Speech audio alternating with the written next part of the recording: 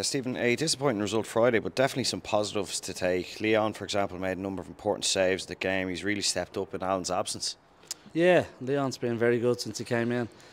We said before he got his opportunity, we felt he's matured, and I think he's shown that. So that's been great to see. But I think, like you said, disappointed with the result in the end. But I felt our performance for large parts was really good, and we wanted 3 points. We obviously got one. We'll take it and move on. Derry, the visitors to Tallaght tomorrow following their victory over Cork on Friday. We can expect a tough test from Rory's side. Yeah, another tough game. Obviously, they're a good side, and they'll come and I'm sure have a right go. So we got to make sure we're ready for that, respect that. But like we always do, try and bring our performance levels to the game. And if we do that, we know we're okay.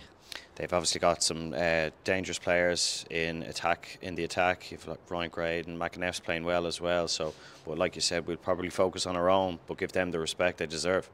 Yeah, you have to respect them. They're good players. You have to respect them as a team, as individuals, like we do with every team. But we fully focus on what we're going to do and what we're going to bring to the game. And like I said, we know if we do that, we're more than a match for any team in the league. It's our last game in Tallaght until August, so we'll be looking to send the fans home happy.